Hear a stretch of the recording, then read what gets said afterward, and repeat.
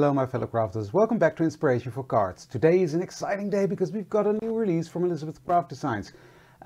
We've already had some fun releases in the last couple of weeks, months, but this one I'm actually very excited about because I love stencils, and you know I love the Planner Essentials stencils. I've used them loads, and there's a new stencil pack out. Yay! So let's just switch camera. And so we can have a look at these stencils. Now, there are 6 new stencils. This pattern, I love this. Oh, I need to choose which one to use because this I love as well. And this one, look at that, I also love. And there are 4 neutral stencils. This one as well. I love it. I love the patterns. And there are 2 Christmas stencils. Now this is a nice Christmas pattern, makes beautiful background pages. And this one, look at that, look at that. I have to be honest, I had a play on a piece of paper from Reminiscence, the book, no, not the last paper pack, the Christmas Lives Here pack. Sorry, and look at that. I used white pigment ink and used white embossing powder, and isn't this a stunner? So I'm just going to cut that out and page done, check, and just put some photos on, etc.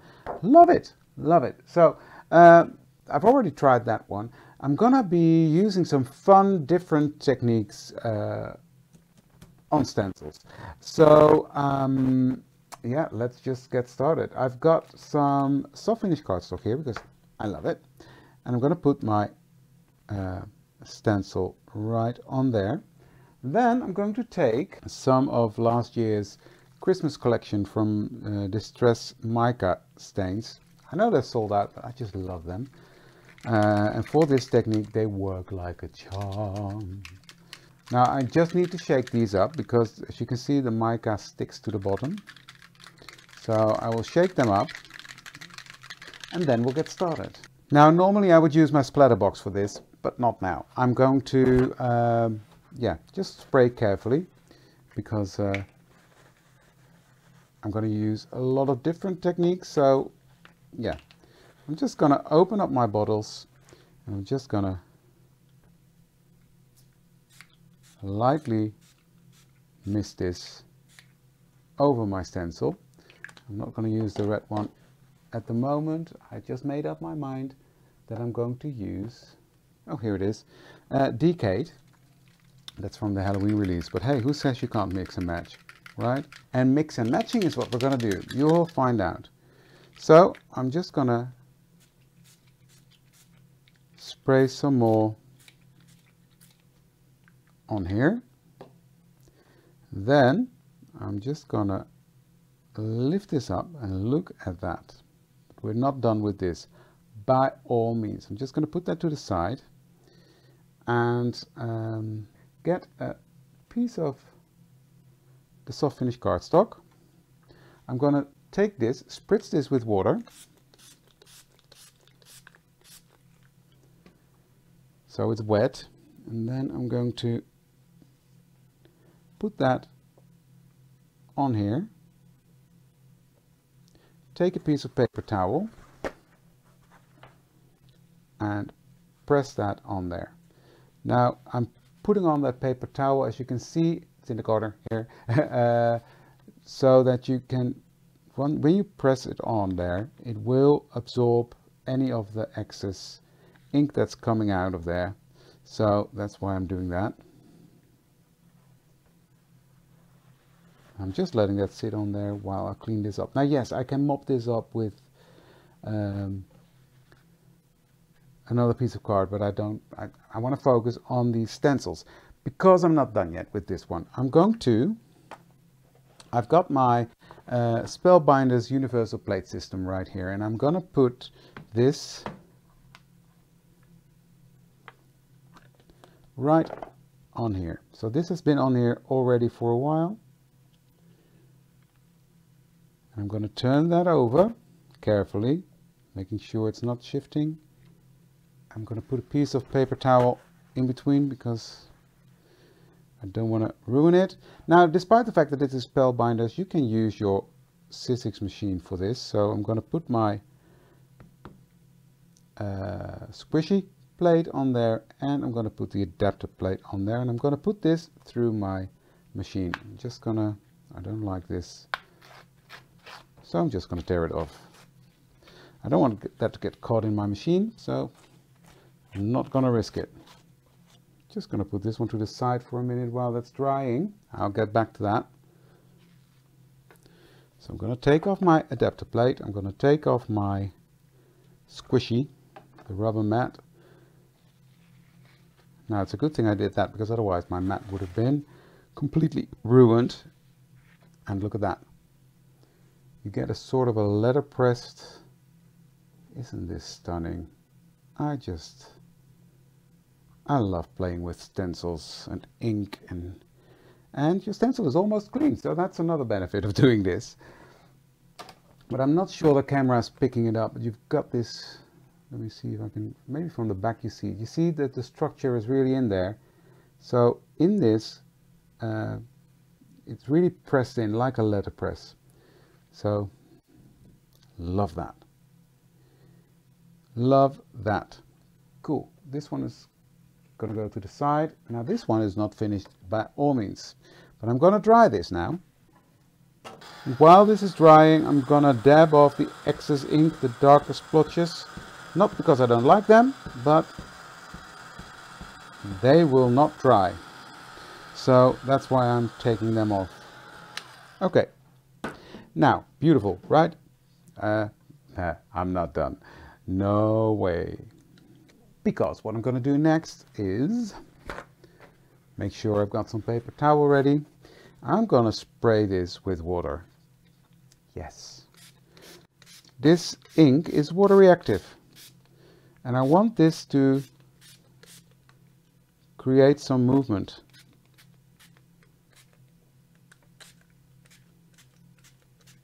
But because the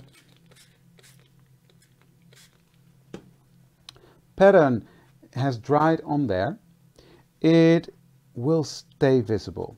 Now I'm going to take another piece of soft finish cardstock, and I'm going to put that right on top of that and squish. Just press that on. Give that a good rub.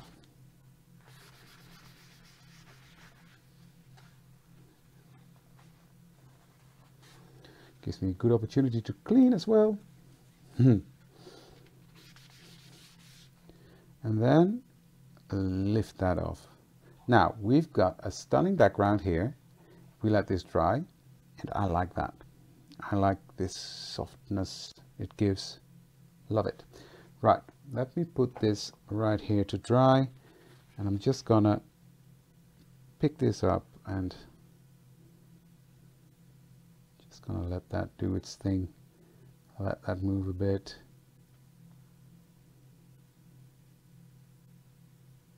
And I'm going to dry that again. Okay, now that's all nice and dry now. I'm fighting with my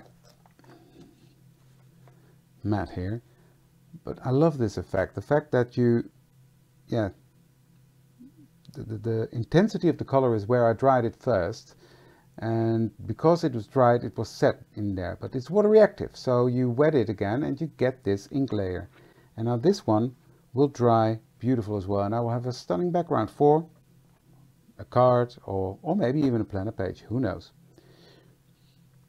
So that will have to dry a bit further, but I want to get some splatters on there.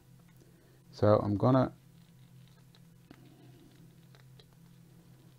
just put some splatters on there and let that sit for a moment. Let that sit there, and then I will start to dry that. And why am I drying it? Because I want the effect of a darker outside than the inside, and that will this create. So there we go. This is one background done. Now I just have to cut it out. I will do that later. But look, there's another one that we made with the same stencil, We made a letterpress, and look at that shine from that mica. I love it. And then we've got this one to play around with. So yeah, I love that. Let's see what we can do with this one. My make art station, because that will definitely help. So what I'm going to do, because why not, I'm going to stamp, use a color, I'm not sure what yet, to yeah, put some wordings on the back there. Let's see, let's just try. Living on the Edge. I'm going to use Peppermint because this is dry now. So let's see what it does. Here we go.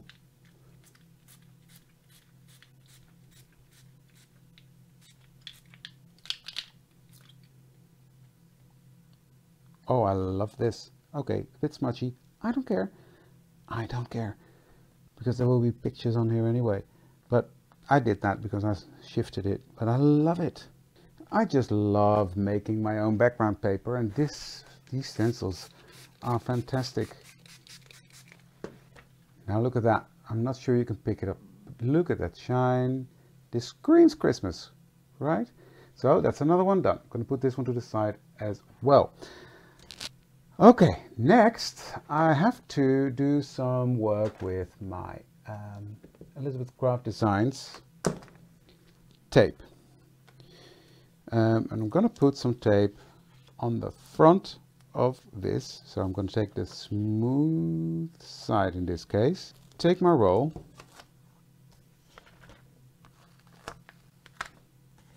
Put it down.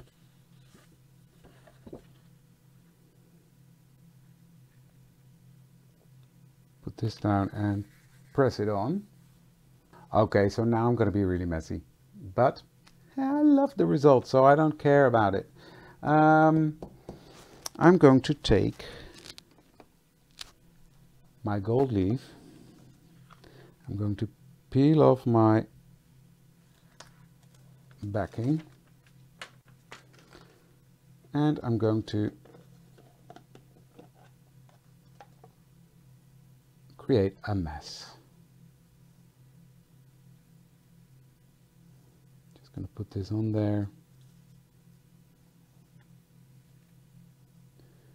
Then I'm going to take my brush. I'm just going to tap that on there.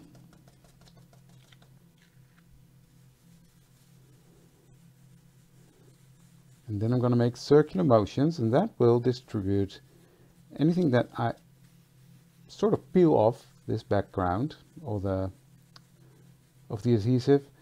It will move it to the place where there's nothing. So now I'm just using my brush to clean off any excess. Okay, so now this is all nice and shiny and looking like a gold sheet in a way. What I'm going to do next is I'm going to take this stencil, which is, I love this. I don't know what these are called, but I just love that crunchy look. I'm going to put that on here.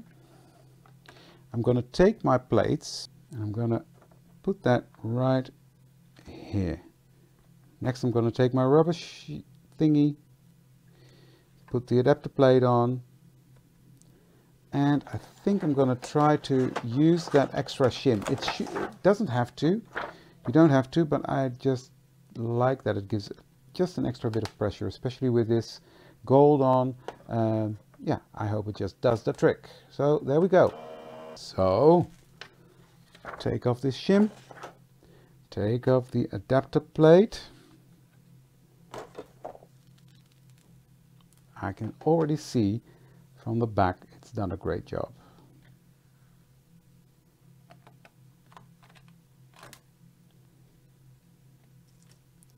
Wow, look at that. Do you see that structure in there? Now we're not done by all means. This is just a downside. You get gold everywhere. Well, I don't care. I love it.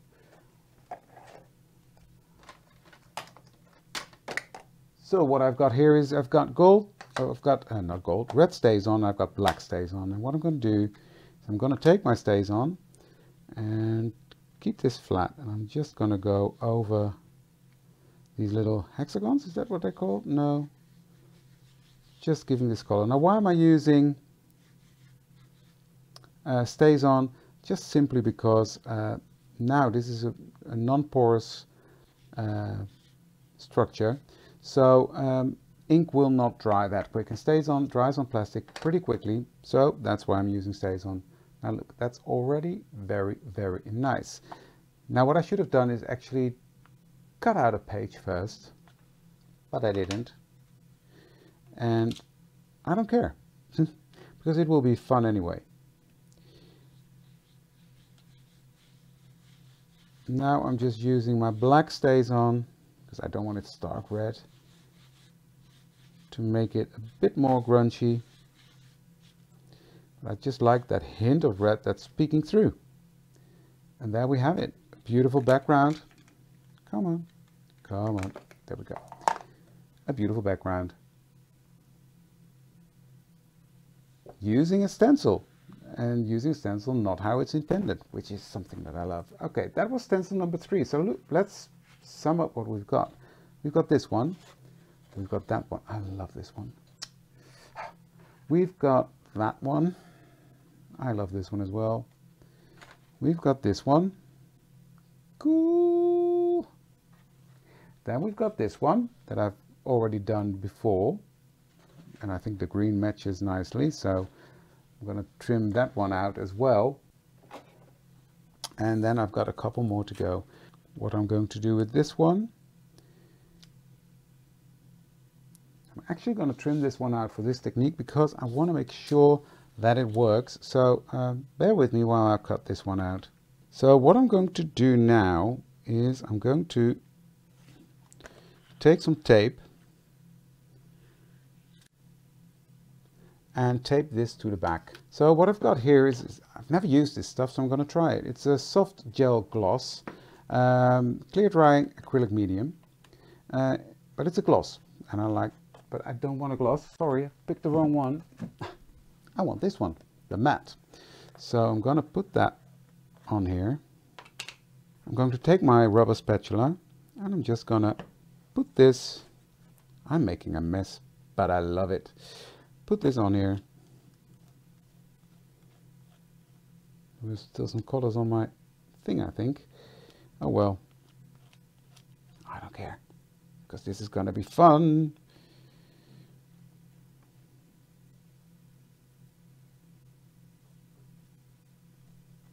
So I'm just going to put a good dose of this stuff on there. Just not going to put it back because it's got color in now, which is a shame, but okay, it's a big jar, so I will remember that for next time. Next, I'm going to take my scraper. This is from Simon HURELY, very handy, and I'm just going to smooth over that, making sure there's a smooth layer on there. And then I will pick this off there. So I'm just gonna peel this off.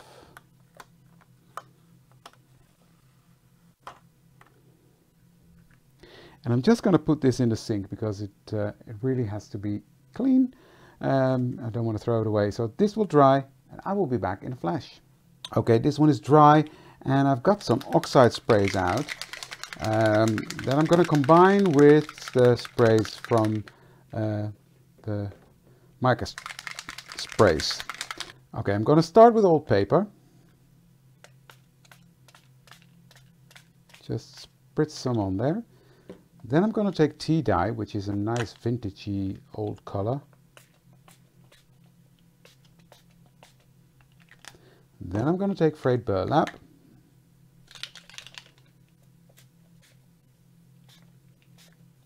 Just a tiny bit. I already love this.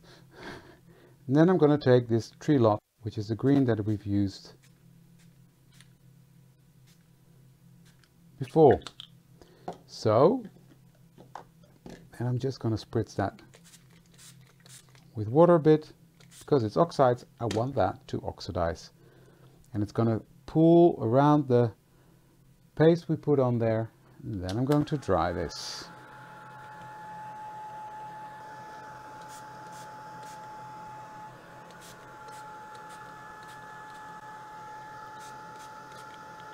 There we go. That's what I like.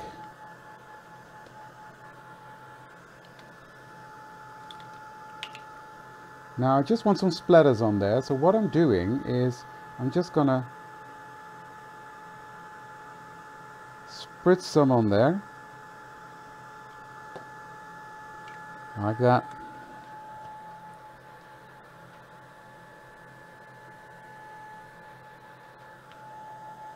And I'm just gonna dry this, and then I will see the result, but I think this is gonna be lovely.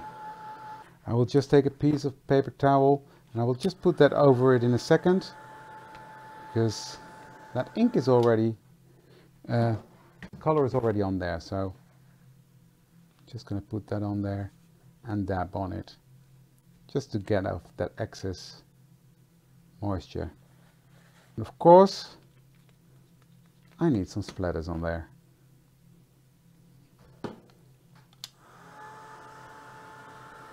I just love this. Look at that. Fantastic. The paste.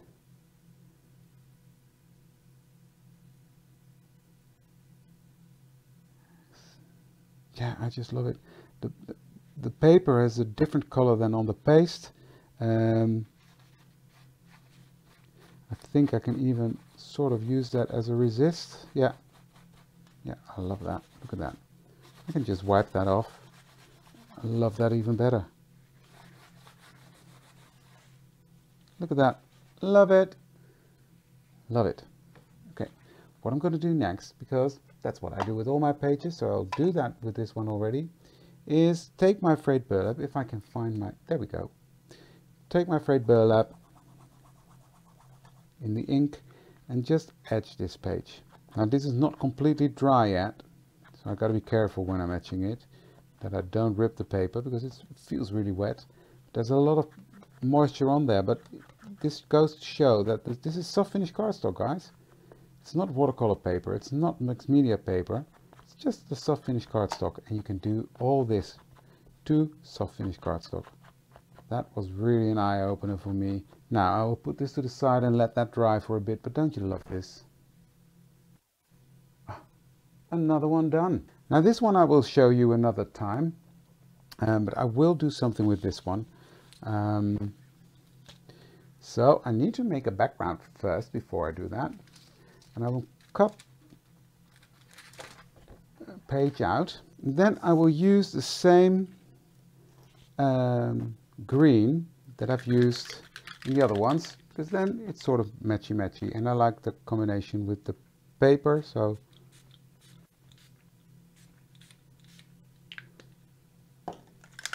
also going to put on some old paper.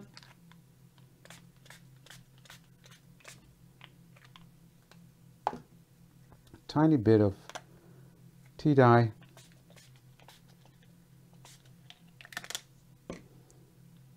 And some more of the mica stain. So I like that mix of the micas with the oxides, the matte with the shine. I'm just going to spritz this a bit with water to get some movement. Just let that move around.